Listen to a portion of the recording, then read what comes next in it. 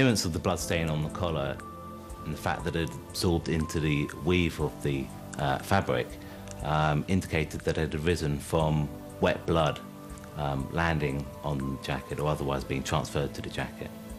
That blood drop comes back with a full DNA profile saying 1 in a billion chance of it not being Stephen Lawrence. So, you know, it's Stephen Lawrence's blood for all purposes, which is pretty powerful evidence. The scientists had proved that the blood was Stephen's, and because it was wet when it fell onto the jacket, it must have got there during or soon after the attack. This put the jacket at the scene of the crime. 3 fibres of Stephen's clothing and a hair were found on the items seized from Norris's bedroom in 1993. Hairs that we found were consistent with being Stephen Lawrence's hair. It's only really when you lay that on the layers of fibre evidence and start to build things up that the coincidence of having fibres from 3 different items of clothing that he was wearing and hair which is a 1 in a 10,000 chance is his, you start to put that together and it becomes a more compelling case. Microscopic fibres and a tiny spot of blood were all the evidence the police needed to see Gary Dobson and David Norris charged with the murder of Stephen Lawrence. The new investigation found no convicting evidence against the other 3 suspects, and they were not charged.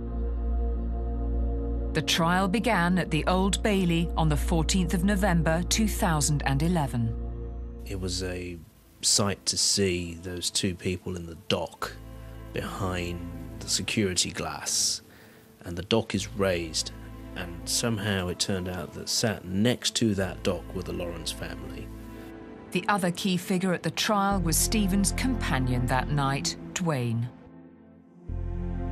This time Dwayne wasn't needed to say, "I saw that person." He was there to set the mood and give a description of the attack. Dwayne's father had been ill for some time, and in fact it was the night before he was due to give evidence that his father died. It had to be done, in a sense, and it's for my friend, and it's to get justice for him. I'm happy that I was able to give evidence on that day. I'm relieved. At last, Dwayne was able to tell a jury what had happened on that fateful night 18 years ago. His account was backed up by the forensic scientists who had proved that the blood and fibres found on Norris and Dobson's clothing came from Stephen. The defence based their case around the possibility that the exhibits had been contaminated. The defence will always want to argue in a case like this that the material hasn't been kept separate or it hasn't been properly stored and there may have been contamination from one garment to another. In the 1990s, evidence was kept in paper bags sealed with sellotape, and it was argued that cross-contamination could have happened over the years. We spent an awful lot of time, bear in mind that it was 2008 when we realised that we had some significant evidence, just going back and seeing exactly where each exhibit was. And one of the features of the case is that we've plotted almost a map of where the exhibits were, and if they were ever together and what condition they were and what condition the bags were in. Because the evidence found was of different types, there was blood evidence and fibres evidence and hairs, and it was found on 4 different items. That combination of evidence helped me rule out the possibility of contamination. Another key part of the case was the surveillance footage recorded in 1994, which had never yet been seen by a jury.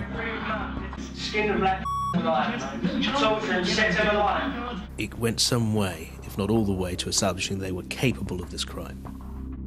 In a disastrous decision, the defendants took the stand. Dobson did really badly. I mean, he basically admitted being a racist and having racist views. He had no choice because of the tape, to be honest. But it just seems to have been a pretty bad decision which backfired spectacularly. And it's always difficult reading juries, but I sensed that their attitude towards him changed.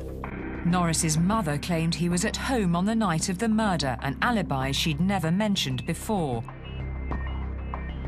Norris himself also gave evidence and said the clothing seized didn't belong to him, but his brother. You have to wonder what on earth he was thinking he could possibly achieve by going on that stand. And as the saying goes, thank God for the stupid. The jury found the defendants guilty of murder. Gary Dobson and David Norris were going to prison for killing Stephen Lawrence. After 18 years, a number of police investigations, a failed prosecution, a public inquiry, an OBE and a broken marriage, Neville and Doreen Lawrence had won some justice for their murdered son. I've lost a friend and everyone else has lost a friend. But at the end of the day, they lost their son. You have to conclude that they are the stuff that legends, novels are made about, people who just will not let go. They were determined to get justice for Stephen. What does the name of Stephen Lawrence come to represent? Well, more than just a cause célèbre, more than just a miscarriage of justice, although it was all those things. It has come to represent an aspiration of a family and a community for justice and to see justice done, but also the aspiration of a bright, able, black young man to make something of his life. The tragedy has been that he had to lose that life in order to make something of that name, Stephen Lawrence.